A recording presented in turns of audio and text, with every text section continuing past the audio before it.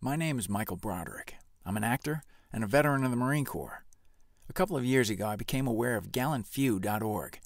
Gallant Few is a veterans mentoring organization that connects newly transitioning veterans with a veteran from their community that has already made the transition from military service to civilian life successfully.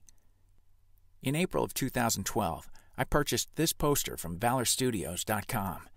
It features the signatures of Easy Company veterans Ed Tipper, Rod Strohl, Earl McClung, Brad Freeman, Buck Compton, and Don Malarkey. I'd planned on having it framed and donating it to Gallant Few for an upcoming fundraising auction. Then I had a little idea that would turn into quite a project.